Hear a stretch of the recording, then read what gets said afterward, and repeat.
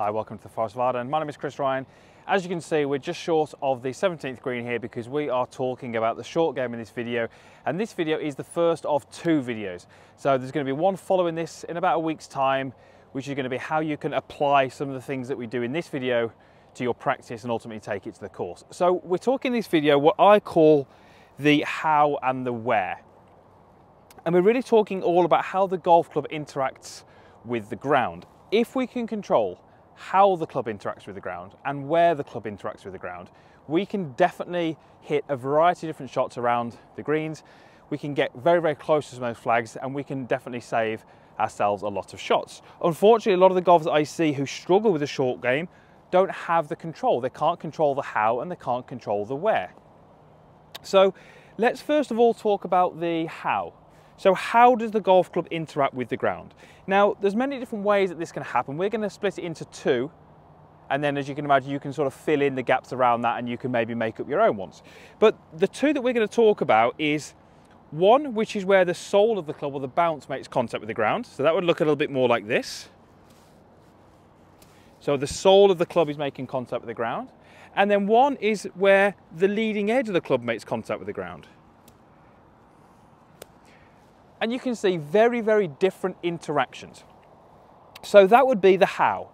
So first of all, when we're going to choose a shot, we have to choose how are we trying to get the golf club to interact with the ground? Are we trying to get it to interact more aggressively, more steeply with the leading edge? Or are we trying to get it to interact more with the sole of the golf club?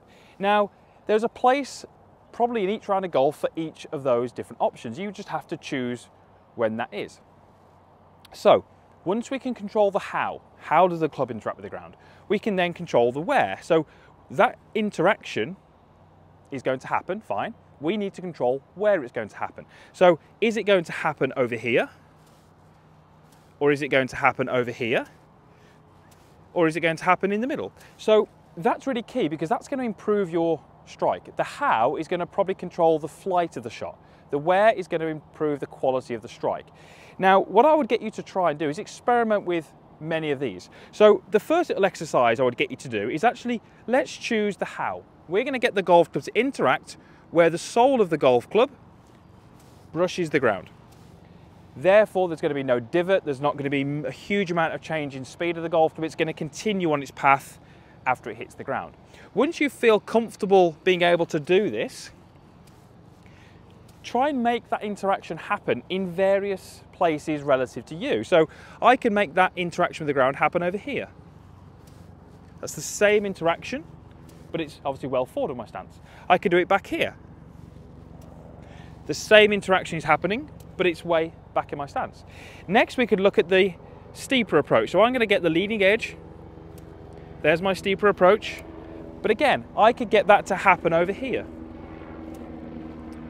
Steeper approach. Now you see how I'm having to change my whole setup and my hand position and all that kind of thing. So what a lot of golfers come to me asking is, how should I set myself up in order to hit certain shots?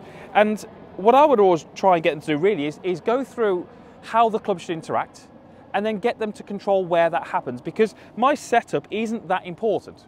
What is important is I can control how the club interacts with the ground and where it interacts with the ground. That doesn't have to be around a perfect setup. I could have all the way to my back leg, which is something that most golfers get told not to do. I could have the ball way up in my stance, but I could still get the golf club to interact with the ground in this steep fashion here, and that could be a nice low shot. So me controlling the how and the where is far more important than my setup. Yes, the setup's got to be about right. We've got to get sort of in the right position to do that. But we need to understand a little bit more about how the club interacts with the ball and where that relationship happens. Ultimately, what you can do is you can hit some different shots. So this would be a shallow approach, and I'm going to try and just get that to happen just where the ball is. Okay, you see a very, very high shot, landed soft, didn't have a lot of rollout, no divot. Now I'm going to change the how and the where. I'm going to change the where so it's further back towards outside my back foot, and the how is going to be much steeper. So I'm now changing both of those two things. And you see I get a much, much lower shot, which has got a lot more rollout. Now those balls are going to finish roughly in the same place, but they get there in incredibly different ways. So If you can control how the club interacts with the ground, you can also control where the club interacts with the ground. Those, within reason, are all the skills that you need to be able to hit different types of shot, different trajectories, with different spins, with different amount of rolls out, and it will enable you to get close to a variety of different flags. The golfers that I see struggling are very one-dimensional. They have one type of interaction and it's in one place. Therefore, they only have one shot. If the flag suits them, that's great. If the flag doesn't, they find themselves getting a bit stuck and they don't really know how to play that shot. So, short game for me should, or practice I should say, short game should involve a lot of experimentation. Move the ball position around, try and hit it from different places, try and get the golf club to interact with the ground differently, try and hit the ball as high as you can, as low as you can. Try and do all these things and start to get used to how those things can change the impact, the ball flight, the resulting shot. That's where we're going to start to really develop your skill. This to me is more skill development as opposed to technique work.